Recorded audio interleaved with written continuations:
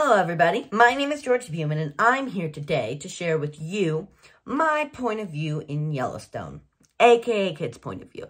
I've put together some fun stuff to do, some tips and tricks, cool facts, and just other general stuff about the park. Those come from my full online class, Yellowstone for Kids by a Kid. Let's dive deep and get ready to learn. This class is supposed to give you a peek into the amazing location that is Yellowstone from a kid's point of view. I've grown up here, and I'm here to pass on my knowledge of the park to you, so you can have the best experience you possibly can. The most popular thing, if you listen to an adult, is seeing Old Faithful geyser erupt. But there's so much more. A close second is wildlife. People want to see bears and wolves and other things. And the third is, yes, shopping. But let's take our minds off that. We have so much amazing mountain scenery. Yellowstone almost has 300 waterfalls, including... Yes, Yellowstone sits on top of a volcano. But don't worry, geologists don't think it's gonna go boom anytime soon. There is a plume of magma that comes to the surface in the form of a volcano. And when a volcano erupts, it sends pulverized rock into the air known as volcanic ash. You might be thinking of the ash that happens when you burn wood. No, this is ash like if you took a bunch of light bulbs, smashed them up into a really fine dust-like powder, and then blew it around your room.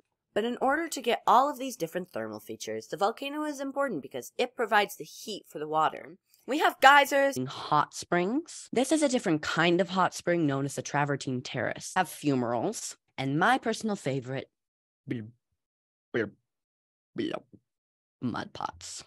The Greater Yellowstone ecosystem is the only place in the lower 48 states that has all of the original species that were here before the Europeans arrived. We have 13 kinds of bats, and fun fact, one bat can eat 4,000 mosquitoes in one night. That is like you, staying up till midnight, trying to eat 4,000 French fries. It's sad, but it's true. We don't have any turtles here in Yellowstone. We have bigger things like wolves and grizzly bears and black bears and bison, foxes, and coyotes. There are mountain lions and bobcats. We also have elk, bighorn sheep, mule deer, pronghorn, and mountain goats. And sometimes you could see a moose. And wait for it. We have 135 species of butterflies. And you thought the butterfly number was big?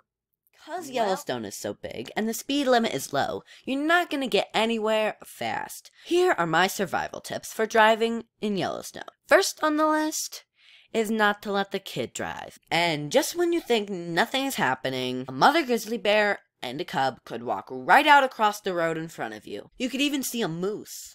Or a fox. You never know what you will see out there. Like a black bear, helping out with the road cones. Or one black bear cub biting the other one on the butt. Schedule allows. The next geyser we like to visit is Grand Geyser. Grand Geyser is really cool because you are a lot closer to it than you are to Old Faithful. And it's a fountain geyser. And after walking the loop, there's no better way to finish up than to have a bite of ice cream. Another one of my favorites is to go for a hike. This is one of my favorite places. Sometimes you will see trees with scratch marks, like this one from a black bear or a grizzly bear. They will sometimes even put bite marks into the bark and rub their back on the tree to leave their scent like this one. Crazy, huh? Another one of my favorite things to do in the park is wildlife watch. I mean, there's bison here. There can be wolves, bears, bison, elk.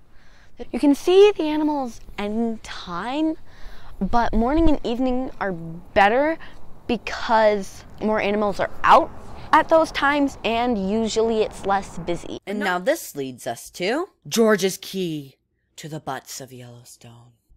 Hi, it's me again, and hopefully you're getting excited for your trip to Yellowstone. If you enjoyed that video, be sure to check out the full online class where you'll not only get 3 more video modules on how to be safe, fun stuff to do and see, and areas in the park that are cool. You will also get like free downloads and stuff that you can take with you on your trip to make your trip really fun.